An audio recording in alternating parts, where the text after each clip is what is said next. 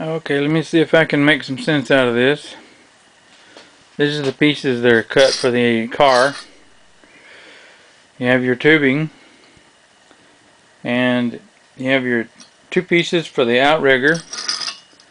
They will get welded in the center of that mark there. Marked in the center of this and welded in the center of that, 6 1/4 inches from the end of this back.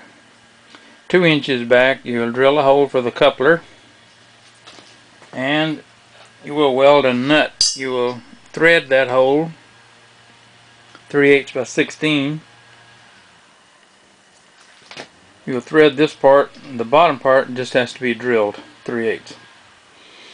Weld this. You don't even have to thread that if you don't want to, but I usually do.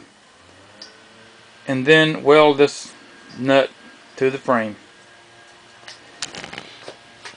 Okay, this, like I said, this gets welded to the center of this, 6 1/4 inches back.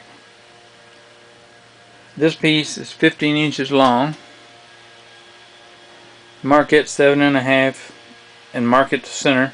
Mark this to the center, 6 1/4 inches back. And this is going to be the start of your frame. This sits on top of this like this.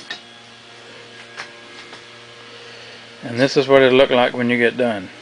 You'll have your nut welded here for the coupler, and then you will have your center bolt here. Doesn't even have to show. You can drill it all the way through if you want to, but you don't have to. The coupler goes in this end. If you notice here, there's a little tit hanging down.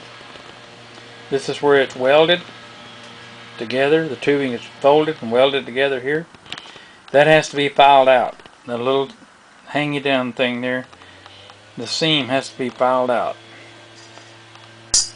It has to be filed out past the coupler so that when the coupler moves inside of this, it doesn't bind up. And that does happen. So that's the only problem with using this tubing, is you have to file that out. Sometimes if you find a piece of this tubing, it's got the little tab hanging down, and it's on the inside over here on this side. It makes a whole lot less trouble having to file that out. So you're going to need a good file, and it'll take you a while to file that out. Okay, you get this thing ready here. In order to get your bolt up through there, the best thing to do is to drill this and this to tap it for 3/8 inch. Put it in a drill press, or you can do it by hand. Now, you take your bolt,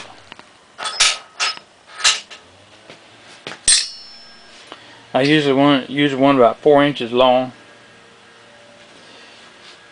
and in order to drill it up through there, you drill through this up there,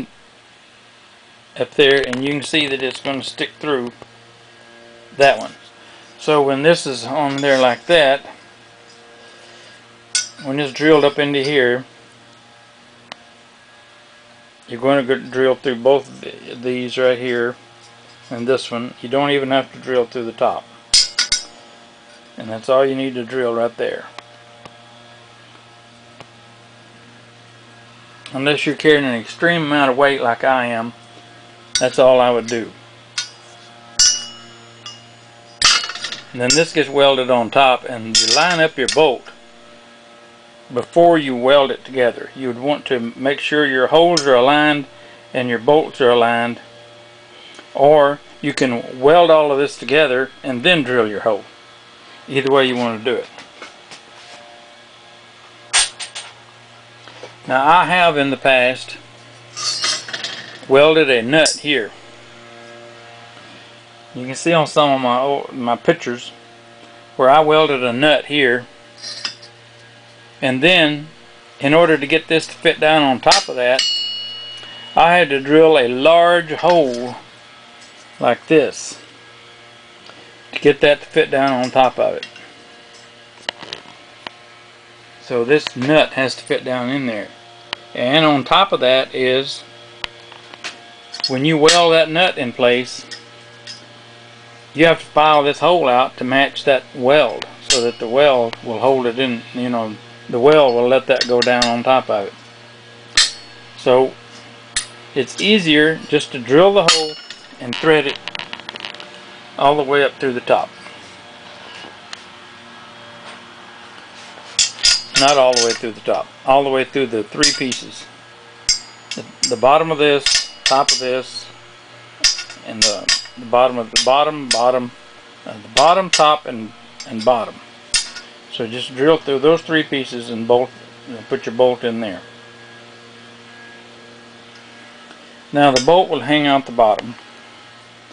And the way I do mine is I put Loctite on the threads, screw it in the frame, get it good and tight, and then I will punch the side of it here. I'll cut the head of it off with a little thin grinder, and then I'll punch the side of it here and drill like an 1/8 inch hole in it, so I can put a hairpin in it or a card key, whichever one you want to use. So when it's hanging down, there'll be nothing on it, and your truck will sit on the bottom of that. Then you can add another piece. You can add a large shim for the Tom B's trucks, or some little thin 1/16 inch shims for the mountain car.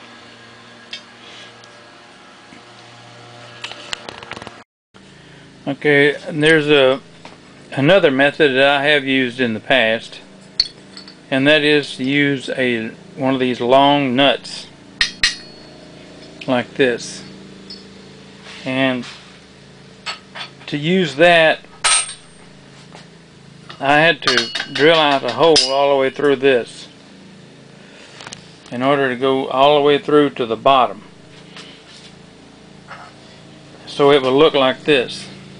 You have to have a like 3/4 inch drill bit to get all the way through there. But the problem with using this for this piece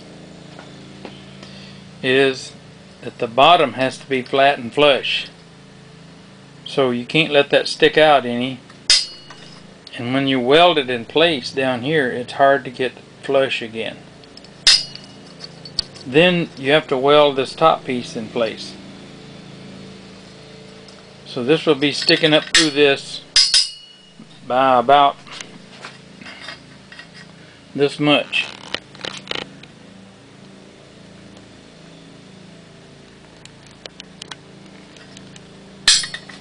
So when that's sticking up through there, this piece has to go down on top of it, like that. And in order to do that, you have to drill a large hole here and here in this piece, as like that. Then you have to drill a large hole up here in this for this to stick up inside of it. So if you're having to haul a real heavy loads,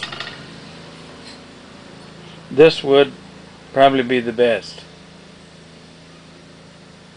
But just your average load, just the one bolt threaded through this is all you're going to need.